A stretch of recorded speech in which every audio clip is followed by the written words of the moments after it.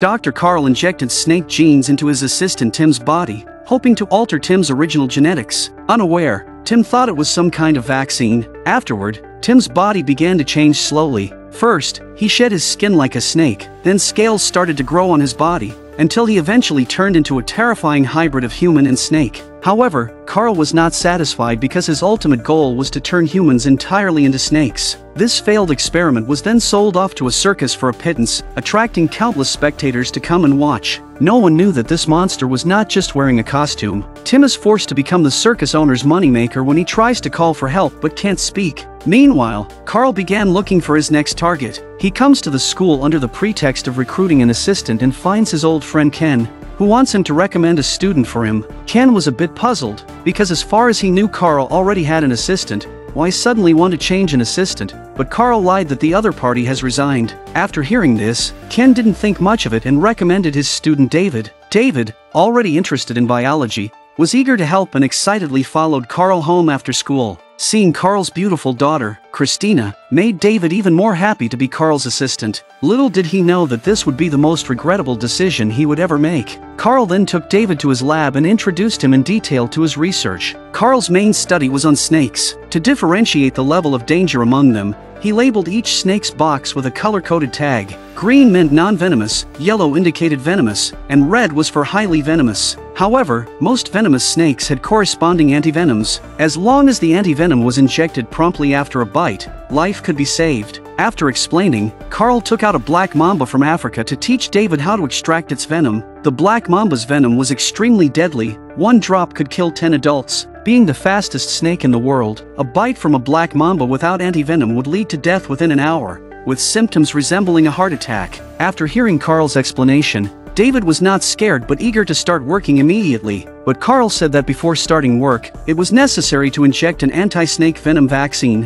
which, along with the antivenom, would guarantee no accidents. Without much thought, David went through with the injection, unaware that he had unknowingly become Carl's experiment subject. The vaccine David was injected with was actually a gene potion developed by Carl using the king cobra. Carl also took the opportunity to introduce the king cobra to David. The king cobra is considered one of the most dangerous creatures in the world, even more venomous than the black mamba, with bites so fatal that there's no time for antivenom injection. But even a creature as dangerous as this has its natural enemy, the well-known mongoose. Later, while eating, the drug Carl injected into David began to take effect, making David feel dizzy and unwell. But Carl falsely claimed it was a normal reaction to the vaccine. Then, with Carl and Christina's help, David was assisted to bed. During his sleep, David felt unbearably hot and ended up sleeping till the next morning. Upon waking, David saw a crowd gathered outside. Carl was holding his regular snake charming performance, drawing the town's residents to watch. Carl's act for the day was to catch a king cobra by hand. Despite his extensive experience with snake charming,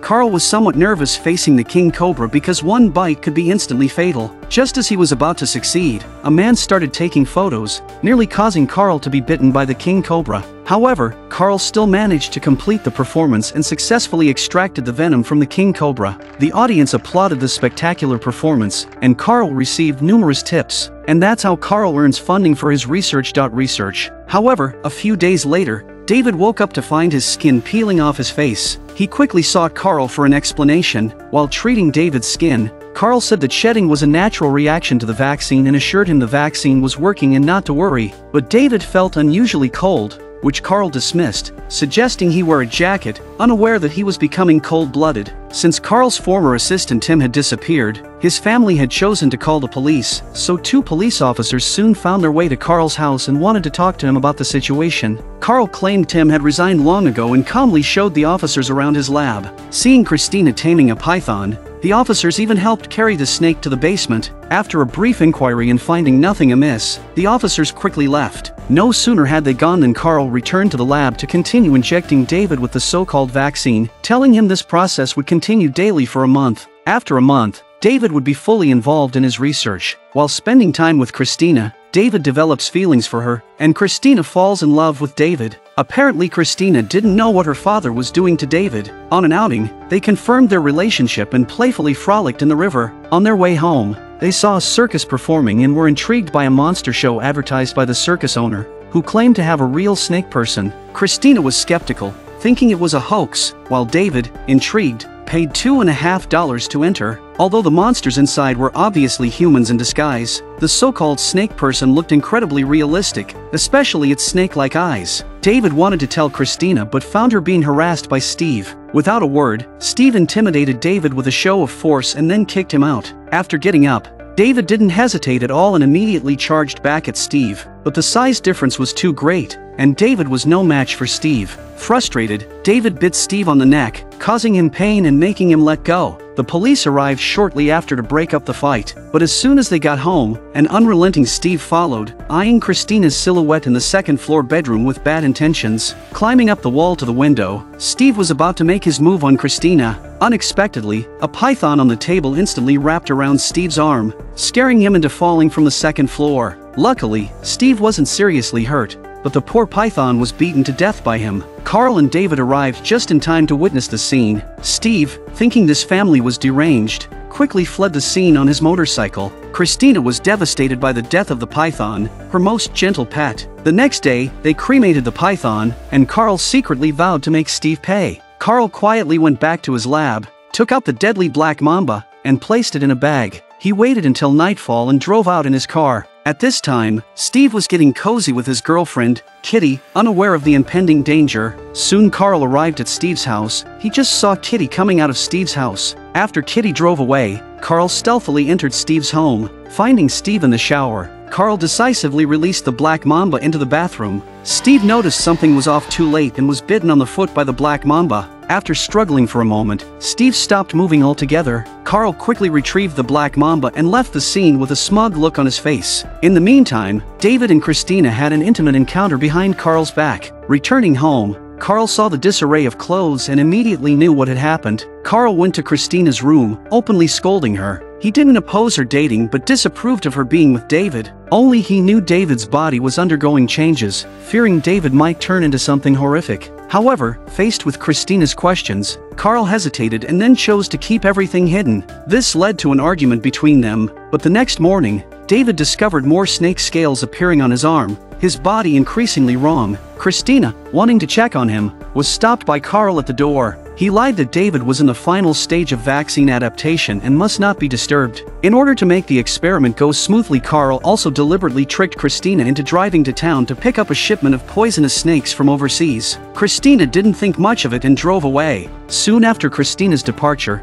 Carl gave David a potion to drink, claiming it would alleviate his symptoms. David, reluctant but fearing his condition worsening, chose to trust Carl. After drinking the potion, not only did David not improve, but he also felt unbearable abdominal pain as if his internal organs were being mixed together. David wanted to go to the hospital, but Carl, of course, wouldn't agree and forcibly injected him with another potion. Just then, the sound of a car outside startled Carl, afraid his secrets would be exposed. It turned out to be Ken who had come by. He was taking the day off to attend a student's funeral and decided to check on David en route. The student was Steve, who had been poisoned by Carl. Everyone thought Steve died of a heart attack, unaware that Carl was the murderer. Ken wanted to see David and leave but was refused entry by Carl with various excuses. Reluctantly, Ken decided to leave. However, not long after leaving, Ken felt something was amiss and decided to sneak back through the back mountain to investigate. Unbeknownst to Ken, his actions were witnessed by Carl, who had just returned to the lab. To prevent his plans from being exposed, Carl decided he had to silence Ken. He quietly took a weight and stealthily made his way outside.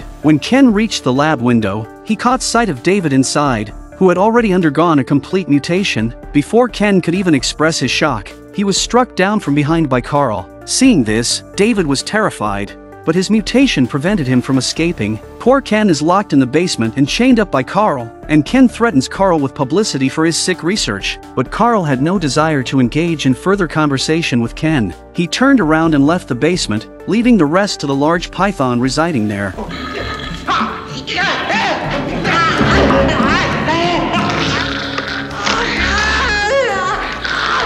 By the time Carl returned, Ken had been completely swallowed by the python. On the other hand, Christina managed to get to the shipping department only to be told that Carl didn't have a delivery from overseas. Faced with her daughter's questions, Carl still claimed the parcel might not have arrived yet and asked her to wait a bit longer at the freight department. Hearing Christina's interest in snakes, the owner suggested she visit the circus to see the monster show, which featured a half-human, half-snake creature he claimed was the most realistic snake person he'd ever seen. Looking just like the real thing, persuaded by the owner's description, Christina decided to see for herself. But by the time Christina arrived, the circus had already closed, and the owner told her to come back the next day. However, not wanting her trip to be in vain, Christina sneakily slipped in while they were distracted. The moment she saw the snake person, she was utterly shocked, recognizing the individual as her father's former assistant, Tim. At that moment, Christina realized her father had been conducting human modification experiments all along,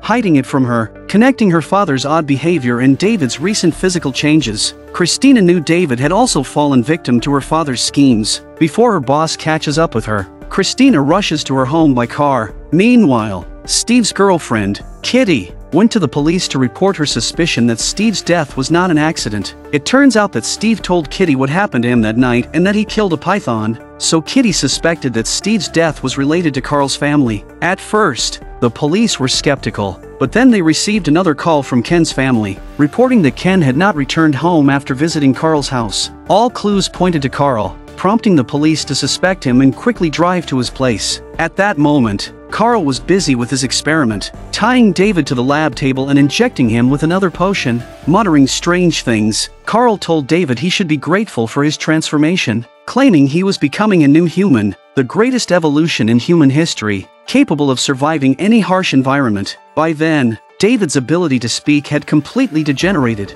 leaving him powerless to object. Then, as Carl watched in amazement, David completed his final transformation. Firstly, David's head slowly turned into a snake's head, then his legs began to merge into a snake's tail, and finally David's entire body turned into a snake's body. Carl's goal was to create a new species, but unexpectedly, he turned David directly into a king cobra. To test David's combat abilities, Carl released another king cobra, preparing for a battle of the snake kings. But before the fight could start, Carl was accidentally bitten by the king cobra, the venom quickly spreading throughout his body. Without anti-venom prepared, Carl died from the poison. Although he didn't get to see the king snake battle, a more intense battle was about to take place in the lab. Seeing David, now turned into a king cobra, slithering around, the mongoose couldn't contain its excitement and unexpectedly opened its cage, charging straight at David. By the time Christina finally made it home, she was greeted by the cold corpse of her father. The king cobra hadn't left and attempted to attack Christina, but the police arrived just in time, shooting the king cobra dead.